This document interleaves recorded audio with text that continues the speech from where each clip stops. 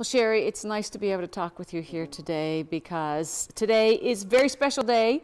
It's March, which is Nutrition Month, but today we are focusing on people like you, dietitians. Yes, today's a very special day. It's Dietitians Day.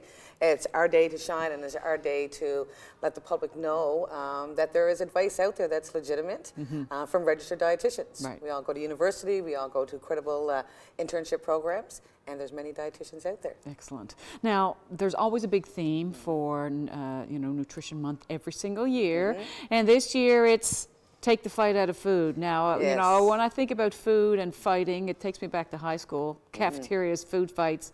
That's not what we're talking about. No, so we can take our dukes down, Wendy, and so this month's theme is take the fight out of food. Right. And everybody has some kind of a fight out of food. Families have lots of fights with food with picky eaters. Correct. Right. So there's all kinds of issues that are out there. So what's your fight with food, Wendy? I would say my biggest fight is eating in the evening. I tend to be very good during the day, but if I'm, relaxing in front of the television or whatever at night, then my fridge is going, Wendy, Wendy. That's my biggest challenge. That's right. So you've identified what your issue is. So for number one is we want to spot the problem. Okay. So we spot the problem, you know what the issue is. So number two is you're going to get the facts. So you can go on the internet and you can find all kinds of wealth of information out there. Is it legit? Right? Well, there's so much, right? So much out there. What is true, what is false, because you read so many things that are conflicting. That's a big challenge, I think, for people is trying to determine what they should be following. That's right. So three, we're going to seek support. Okay. And you're going to go talk to a registered dietitian. You go on dietitians.ca. There's all kinds of great information for the public on there as well. And it's always so difficult. Like, what am I supposed to do? Put a chain around the fridge or something? It's really, really hard.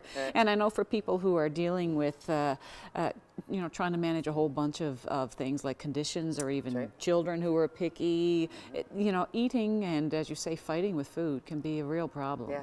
Yes, it is, definitely. So there's all kinds of other issues that were identified this month as well, too, that we're tackling. So one of them is eating mindfully. Another one is dealing with digestive woes. Okay. And there is so many people out there that have digestive woes these days. There's a lot of IBS, which stands for irritable bowel syndrome. Right. It's not clinically diagnosed. The only way we can find out is through, eliminations of food, figuring out what's really causing those triggers. On the right-hand side, we have kefir, also known as kefir.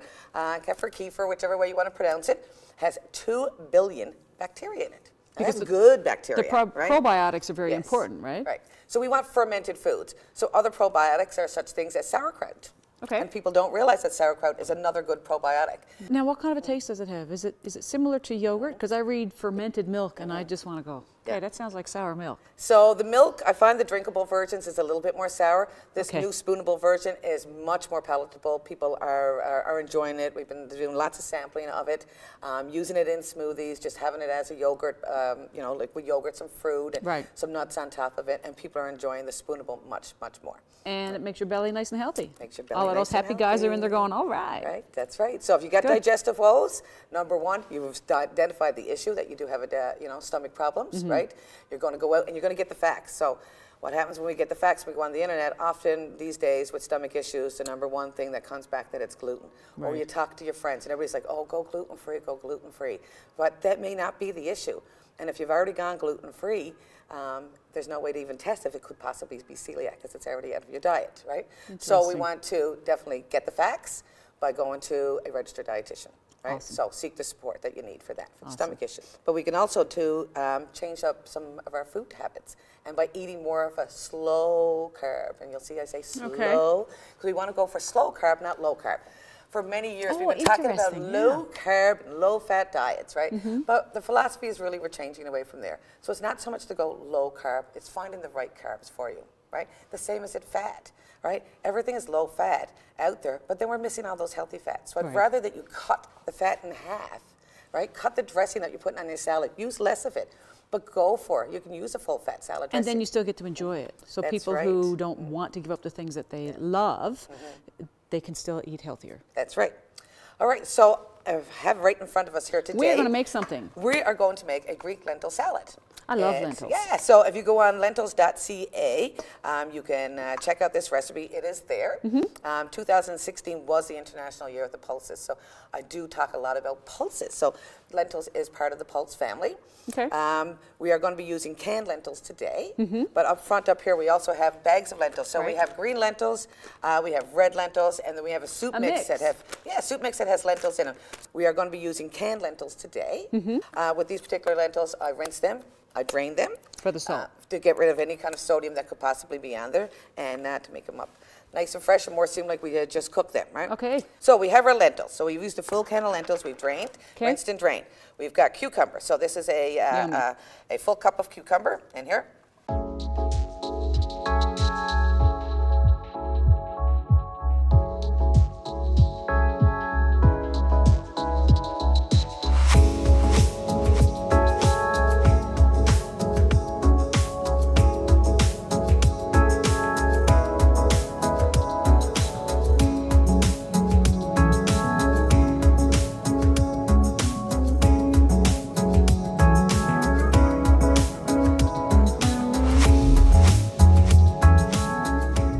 Now we need to make the dressing. All right, so I have a quarter of a cup of lemon juice and a quarter of a cup of canola oil over there to your right. Now, why would you use canola instead of olive? All right, so you could use olive oil, you could use canola. So in this particular case, the recipe calls for canola oil, so I follow my recipes to a T. If I want to be using... Mix? Yep, mix them up together. I got a little fork there if you want to just kind of whisk them up. Beautiful. Olive oil is more of a low heat oil, so I don't use it. So say you're roasting something in the oven. You want to roast some sweet potatoes. You want to have them on really, a high temperature, roast some veggies. Yeah, you can just pour that right all out on top. Okay. Pour it over. I would use more of a canola oil. Right, because they have that low smoke point with the... and with your salads, then I guess it's just preference? Yeah, preference, whatever your taste is for that, right? There's so many different flavors of oils out there these days, right? But we want to be using good, healthy fats. So again, as I was saying, we don't need to be worrying so much as low-fat diets. We want to be looking at more of the quantity of the fat that we're using and making sure we're using good, healthy fats. So that means when I've got that craving for French fries, Sherry, it's okay to have them, just don't have a big plate full? That's right, have a smaller portion full. But also, I was talking to one of our colleagues this morning, and she was asking me what's something that she could have instead of French fries. And I said, what about turnip fries? Have you ever tried turnip fries? Only recently, and they're fabulous. Yeah, and you could do them if you have an active fry. You could do them in the oven on parchment.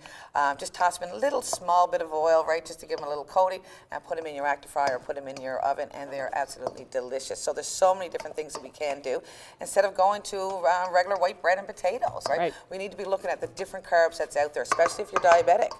All right, so what do you think? I think it looks fabulous. It's so colorful. You want to try some? Absolutely. Okay. Right. So 3/4 of a cup, so that's plenty. 3/4 of a cup is a portion. All right. Lots of fiber. It's low in fat. We want to use that bit of canola oil that's in there. Right. And look at all those great vegetables that's in there. Yummy. There we go. Bon appetit. Okay, bon appetit. There we go. Let's hope I have better luck today than I did with the lemon meringue yesterday. Really good. Boom. Really good. So this salad does very well if you marinate it, let it sit. You can even let it sit overnight. It's beautiful. Let it sit for a couple of hours, or in this case, we're just eating it right away, and it's delicious. Great. That's great. Yeah. Thanks, Sherry. Yes. So for this month, we're asking people to take the pledge. Oh, right. And you remember last year you took the pledge, right, to take the 100-meal journey. So this month, we're taking the fight out of food. Okay. So you know what your fight is now. I know. The fight is mindless eating at night. Right. We're going to tackle that problem. We're going to find solutions for you, and we're going to sign the pledge. So sign your pledge. Okay, done.